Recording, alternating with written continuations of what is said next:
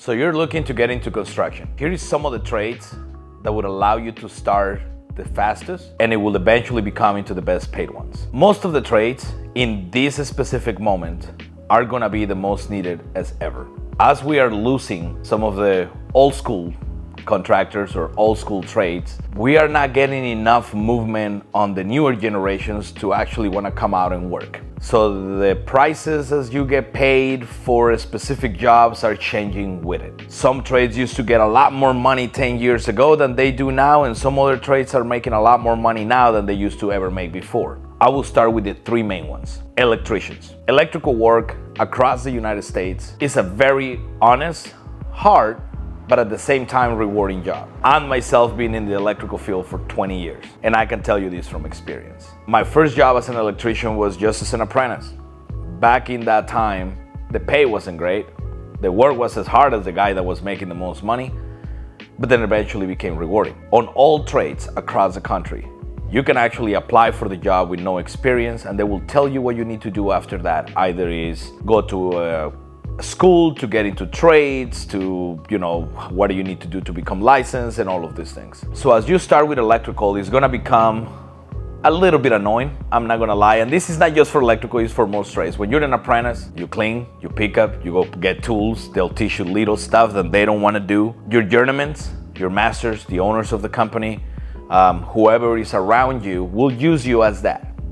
You're gonna think that it's unfair, you're gonna think that it's not right, but what your bosses are trying to teach you is what are the materials like, how the job's supposed to look when you start and when you end. They're trying to make you learn how to use the product that you're actually going to the vent to get. You're gonna start with jack shed for tools. Those are gonna start growing as you start getting better at the trade and you start moving forward on it. In some states, you're gonna have to do schooling. You're gonna have to be a first year apprentice, second year, third year, fourth year journeyman, and all of these could take years to get to that point. You're gonna have to qualify for the amount of hours.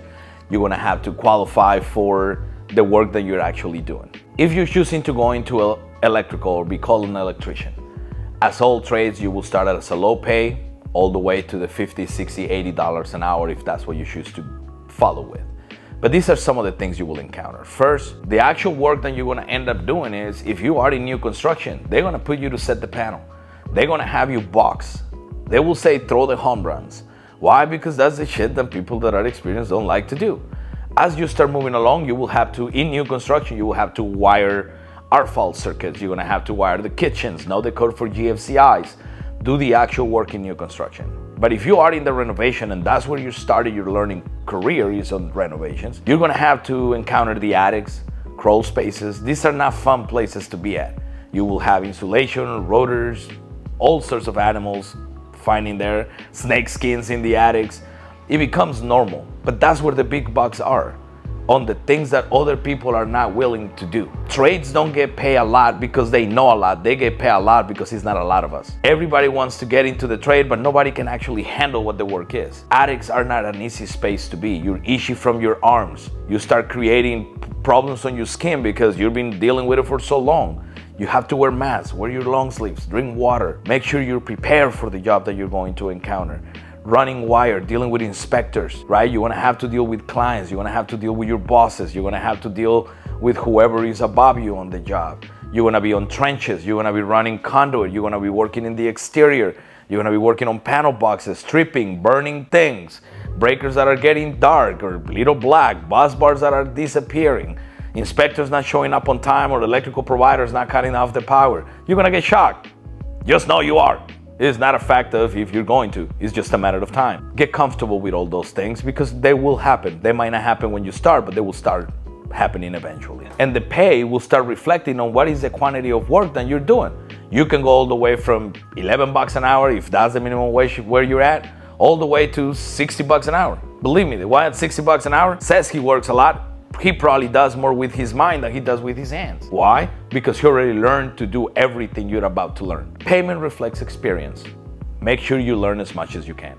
In most of the trades, included electrical, you will start at what they call 10% above the minimum wage. If the minimum wage in the state where you're at is 10 bucks, they might give you 10.50, 11.50 to begin.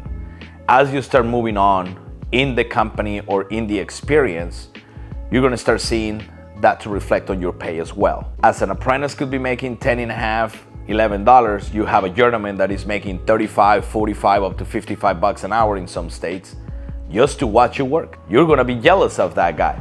It's normal. He makes more money and does less work. That's why he has you. As you start learning, your pay will reflect. You start at $10.50, $11, it'll move on to 15, it'll start getting to the 20s, you go from the 20s to a fourth year that is closer to the 30s. To get to be making within the 20s, you're gonna probably spend a year, year and a half in the trade that you chose, either it's electrical, plumbing, HVAC, framing, because now they're paying you for your knowledge, the knowledge they help you get. Once you get into the 20s, things start getting a little harder. You start getting into the complicated shit. You start getting into working by yourself. You start working with different environments all by yourself, and you're gonna have to come up with solutions for those problems. That's why the increase of the payment. Now you can actually be called an electrician. You can actually be called a plumber. You can be called an HVAC technician. You could be called certain things in the trade world because you actually know some shit. When you started, you didn't know nothing. A year and a half later, you're supposed to be pretty decent at what you started with, and then you start moving up the ladder at that point. For you to start making into 30 to 40 an hour, not only is your schooling gonna have to be right, your experience is gonna have to be right. You're gonna be a fourth year on either electrical, plumbing, HVAC, framing, whatever the case might be of what you're picking. You start getting to the point where you just watch people work. You do some of the work, you might not do all of it. People is underneath you. Now they have crews, you're the crew leader. You start taking more responsibilities, that comes with that extra pay. Once you get the certification as a journeyman, or that you could be called a journeyman, you're gonna have to put in the hours to actually get to become a master at something, a master electrician, master plumber, master HVAC, master carpenter. All of those not only come because you went to school, you burned your eyelashes, and you learned from the book how to build a shelf. You actually gonna need to know how to build it. And that's why the big bucks come at that point. For a lot of people, when you are in the trades and you're starting, your complaint is going to be, well, the boss makes this much. Well, not only the boss put all the schooling, the time and the effort to learn all of these things, you don't even know what issues he's going through just to get you a fucking paycheck at the end of the week. In the trade world, either as electrician, plumber, HVAC, framer, welder, whatever you pick, the money is there, but it comes with the necessity of the experience. We're losing all our old-timers. People under 60s, they don't want to be working in the heat, they don't want to be working in the cold no more, they're calling it quits. That's where you come into play. The more of those guys that we lose, more of the experience about some of the issues you're gonna encounter are there to resolve it. So start learning from these old-timers because they know shit we don't know. Either you want to work in new construction, which is normally the easiest one to get into because the codes are there, the people that are working on those environments are used to the new construction side. If you're gonna go into renovations, you're gonna work with a little more old-timers than you do on new construction. Why? Because you're fixing old people's shit. I don't care what trade you go to. Right now, what is needed is straight people getting into the field. If you are looking to get into HVAC, very rewarding career, very hardworking career. To start, as on any other trade, all you gotta do is get the job. Go apply, go ask them to give you the job. For you to start on HVAC, you can start raw. You can start just the way you are right now. No experience necessary. The reason why is because they will create that experience for you. In the state where I live, you don't need to be licensed to start becoming an HVAC. You're just an apprentice. As you start learning, they will start moving you up of the ladder, but you first had to get in there. What is required for you to become a master HVAC is going to become your responsibility to get there. It's not your employer's responsibility to want you to want more from it. Now, while you're on the job, you can expect certain things. One of it is that you're gonna work outside part of the time. You're gonna work on new homes. You're gonna work on the heat or the cold because you're still exposed to the weather. You're gonna have to enjoy the crawl spaces and you will have to enjoy the attics. Get used to it. It doesn't get any much better than that. One of the most common jobs in HVAC, if you are on the service department or renovation, will be repairs on AC units on top of the roof, on the side of a house, pretty much in the exterior.